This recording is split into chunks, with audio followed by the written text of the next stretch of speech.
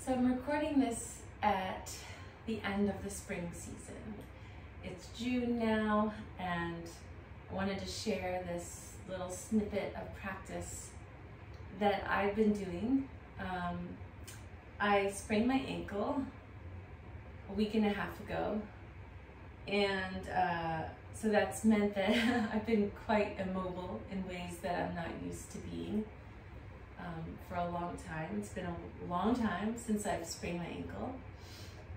So this is going to be a seated and lying down prone practice mostly, this snippet. So I'm starting in a seated wide leg position, finding the outer edges of my legs connected to the ground in a way that allows me to feel a little more steady in my seat.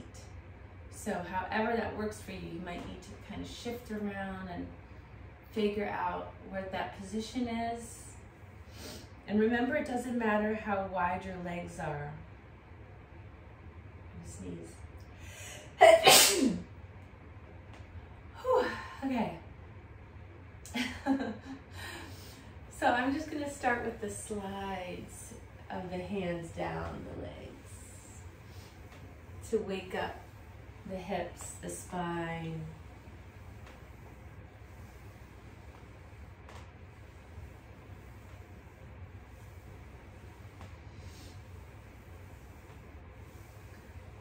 So where I am, we're transitioning into the warmer weather.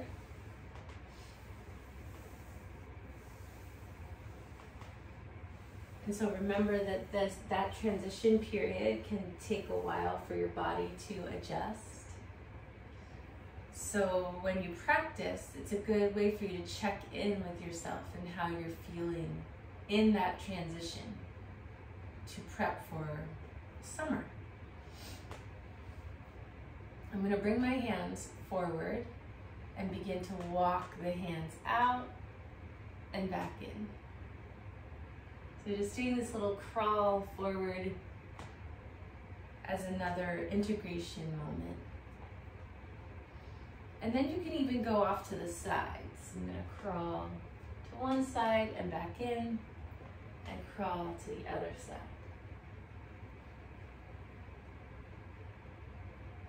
Maybe out at angles.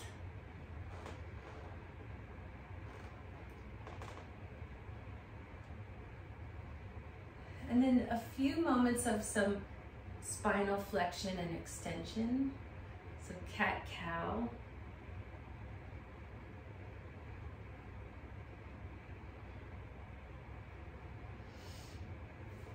And then I'm going to begin a side bend hold. So I'm going to get still with it.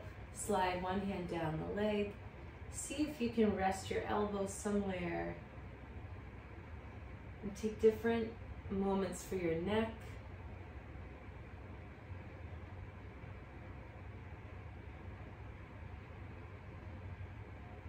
Then I'm going to add the arm, floating up and down a few times.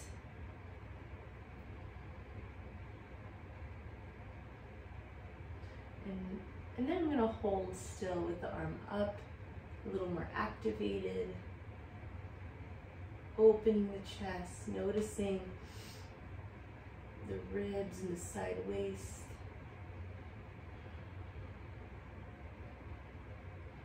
And then pressing up slowly and pausing at center.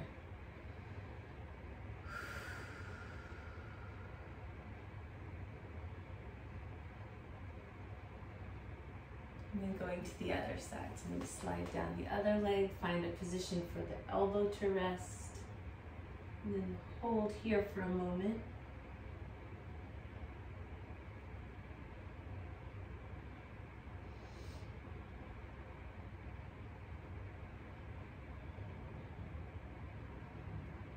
I'm going to find the outer arm floating up and down.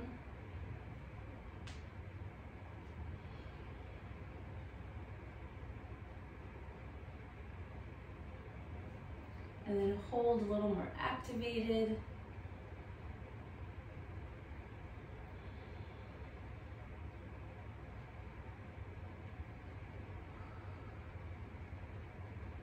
And then coming back up and pause.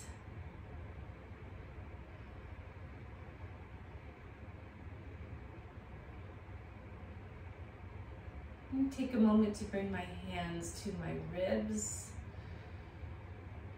and try to more intentionally send the breath in all directions.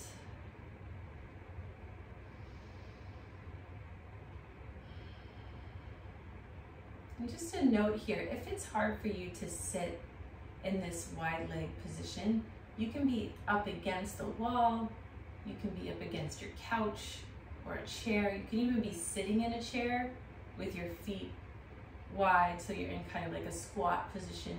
It doesn't have to be sitting down on the floor.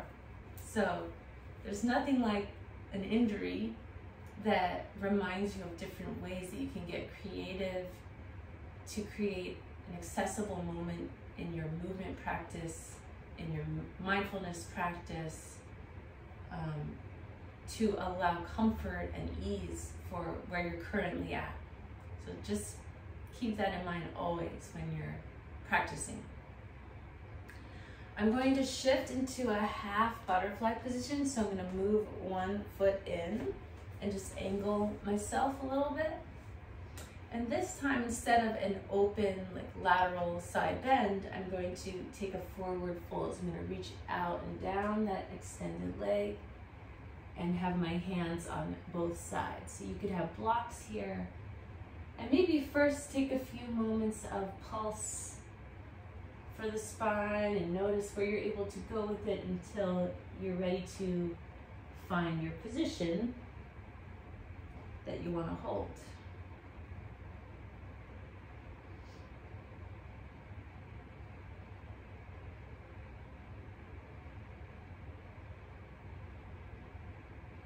Doesn't have to be a long hold, just enough. And then we're going to switch sides. I'm going to lean back onto the hands and switch the legs.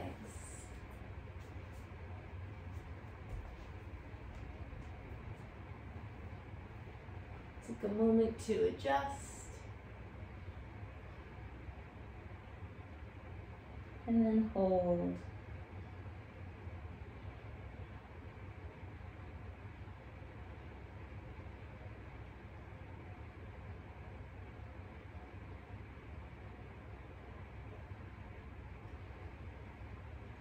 From here, I'm going to take both legs out in front, staff pose. I'm going to sit up tall, arms lift.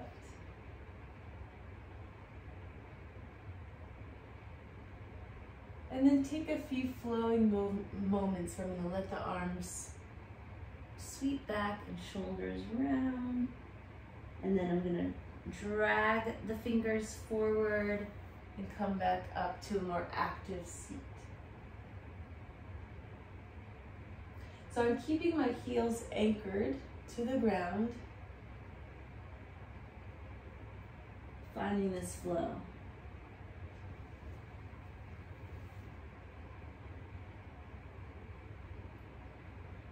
And again, your knees might stay bent a lot more than what I'm showing here. You might not come forward so far.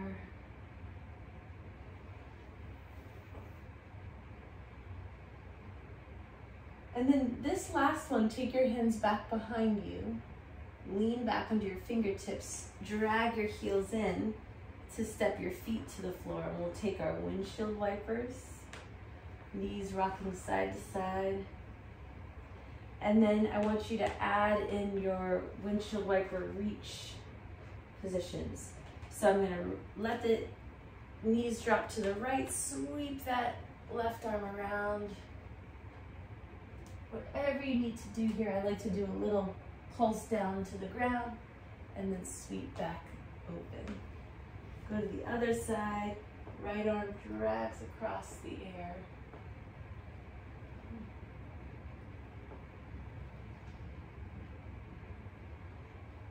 Usually when I'm teaching this, I like to suggest that this outer arm is like a paintbrush. And you're just slowly bringing that color wash across.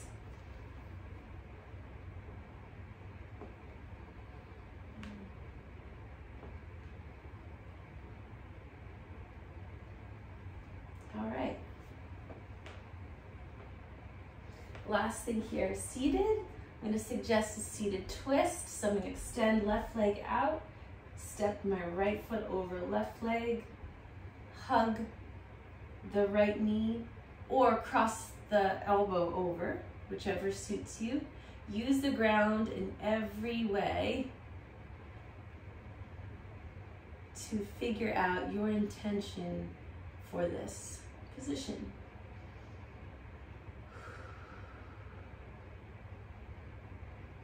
After a moment of hold and embodying it, then finding, I call this crab pose. Hands back behind you. Any way your wrists feel comfortable. Press your feet down, lift your hips up. Drop back down. Right leg extends, left foot steps across. Hug your right knee or hook the elbow across. Use the ground and breathe into it.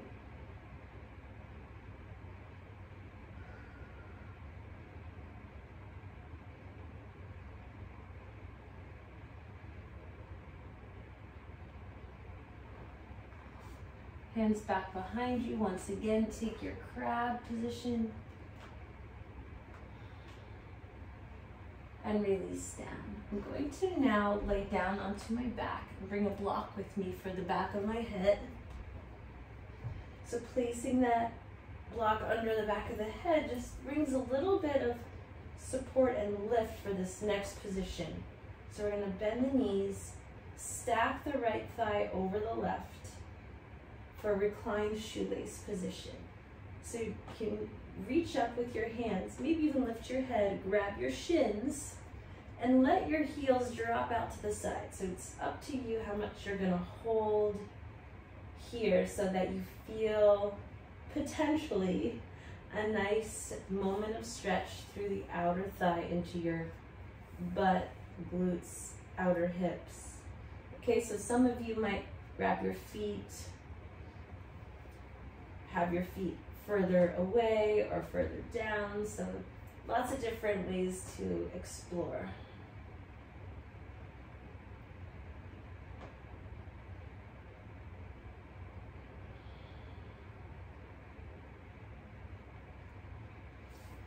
From there, go ahead and open up. You can take your wide leg straddle from this reclined position and then go to the other side. Left thigh across. Grab your shins or your knees first just to get it set, and then decide how you want to hold.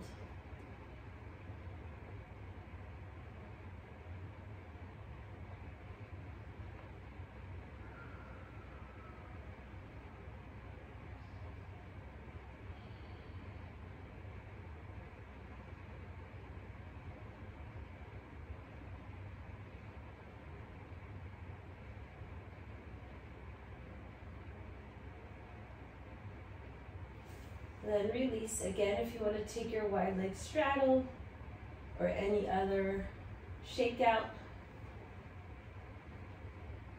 Then I'm going to remove the block from behind the head.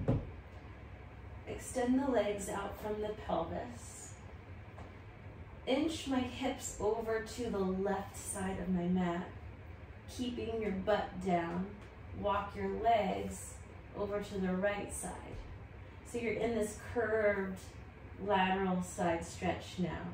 And then your arms as well, your shoulders, if you're able to shift even more through your upper body to the right, then you're in banana pose, aka crescent pose. And just rest here, using the floor, trying to keep both shoulder blades down, both sides of your seat down.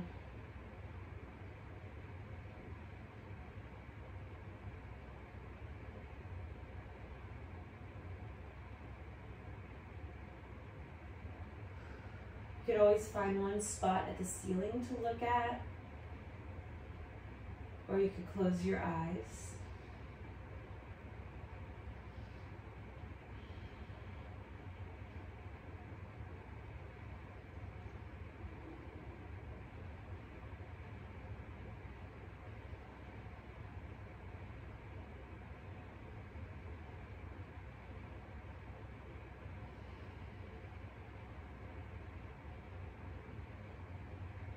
Now this is normally a position I like to hold for at least a minute on each side.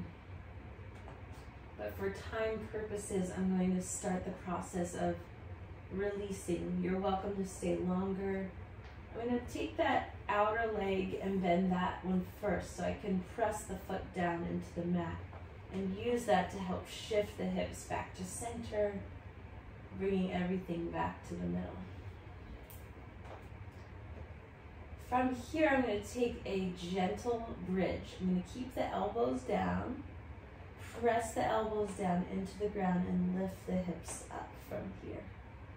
Just a moment to reset, lower back down, move the hips to the right, extend the legs down and angle them to the left. And same with the arms and upper body, angle them to the left and hold.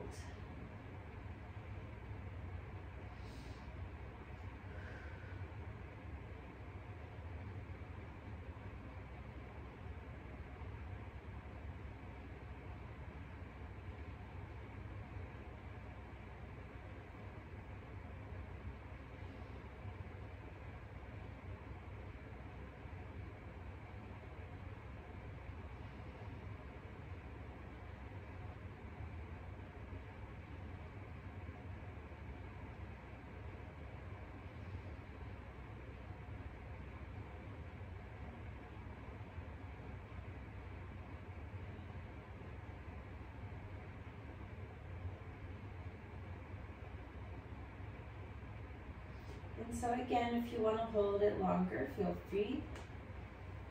I'm going to take my outer leg, step it to the mat, begin to shift back to center. Take a very gentle bridge and lower down. All right, now I'm going to flip over to my stomach for some prone positions.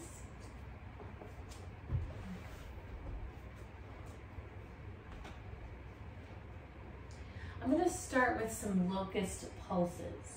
So once you feel that you're comfortable on your stomach, arms can come back behind you, press your hips down into the mat, and begin with your chest lifting.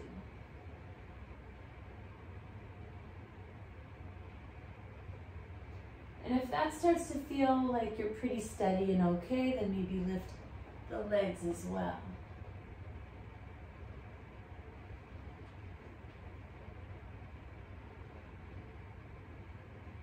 And then I'm going to lift the arms as well.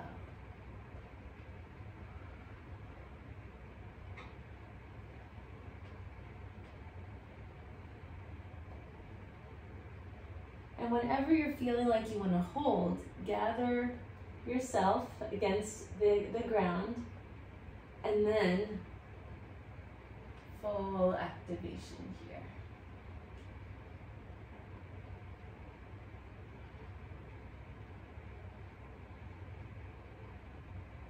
I'm going to swim those arms around to the front, settle my forehead to the stacked hands, and rest.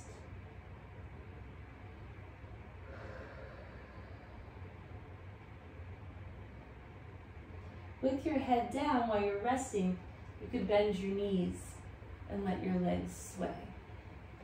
Explore any movement here.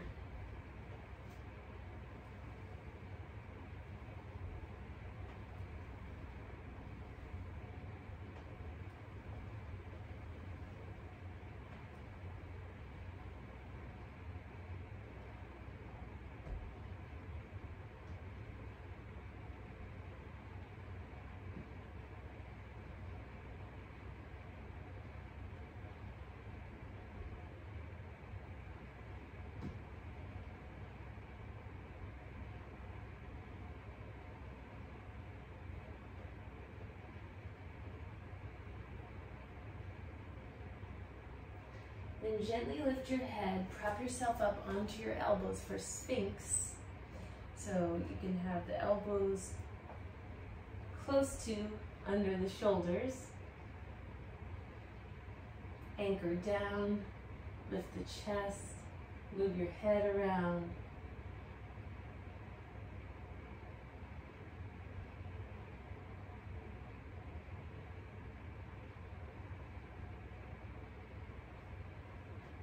Maybe bend the knees, press the thighs down into the floor.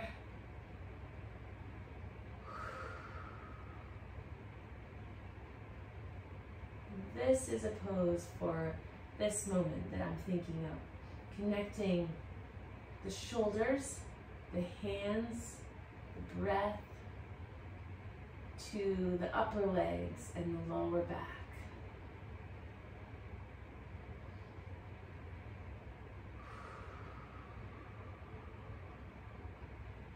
And then release.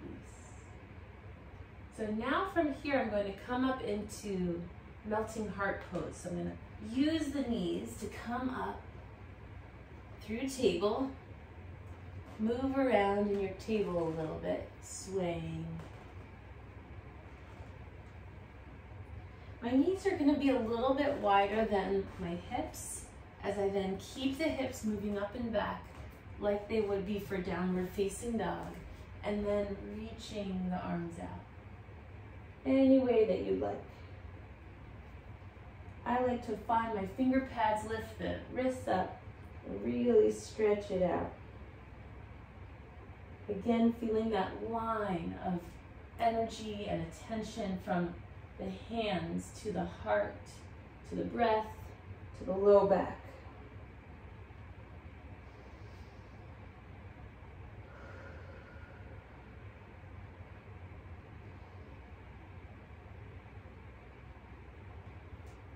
When you've had enough of that, walk your hands in.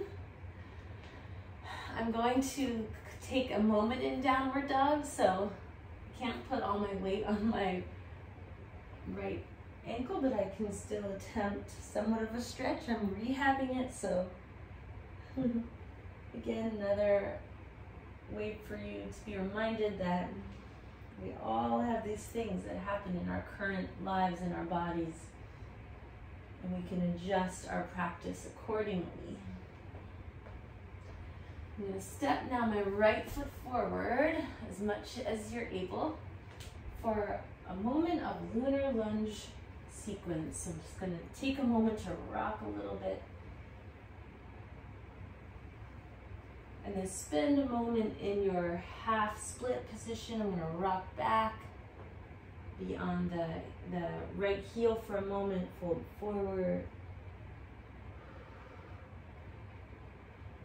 Good, and then slowly coming forward, lifting up. Fingertips touch overhead. If you're feeling strong in it, you want to lift up onto the back toes to come high up into your high crescent lunge. That's an option. And then lastly, rocking back one more time for another half split or even a half saddle. And then releasing. I'm going to come to the other side. In between, take a moment of integration, and then stepping that left foot forward.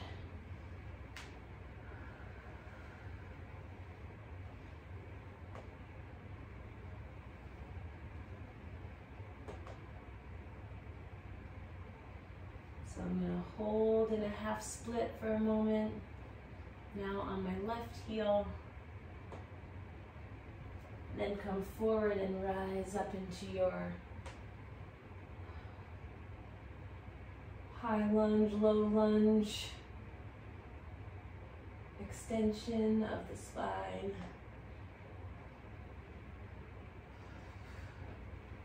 One more half split variation.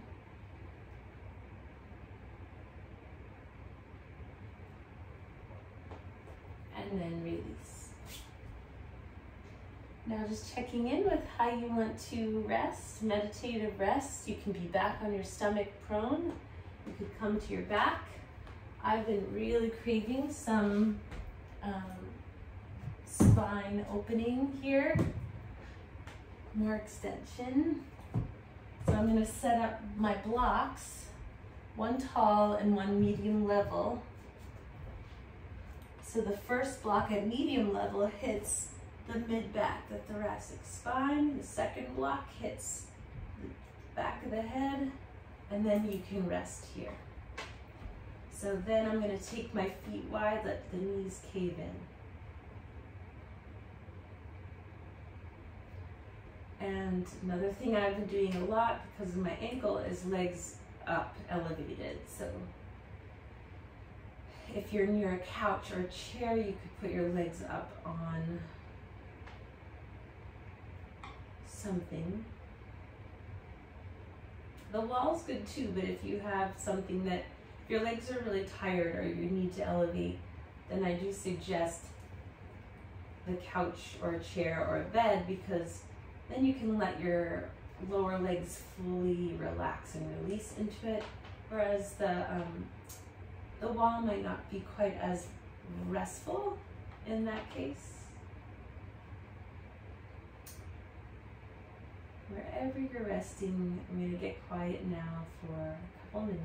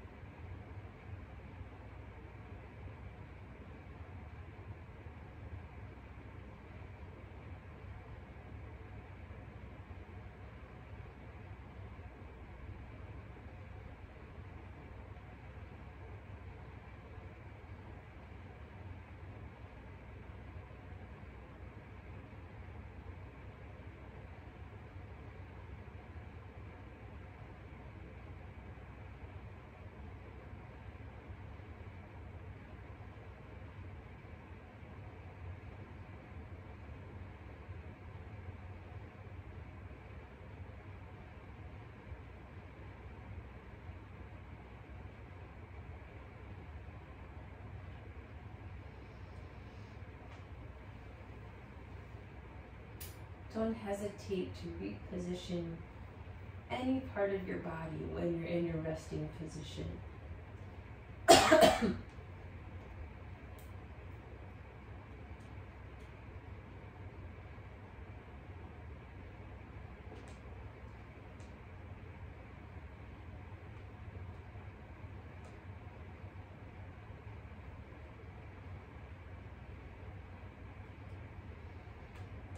And just imagining you all out there. If you've turned this on,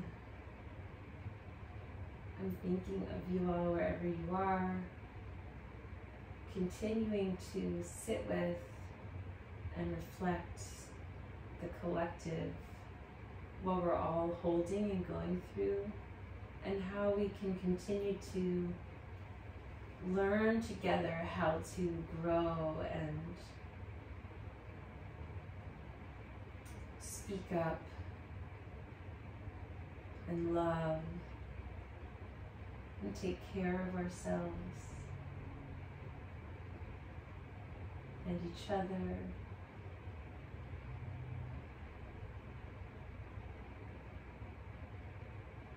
I know it's a lot, and it continues to be a lot. It's been over 2 years now of it being a lot.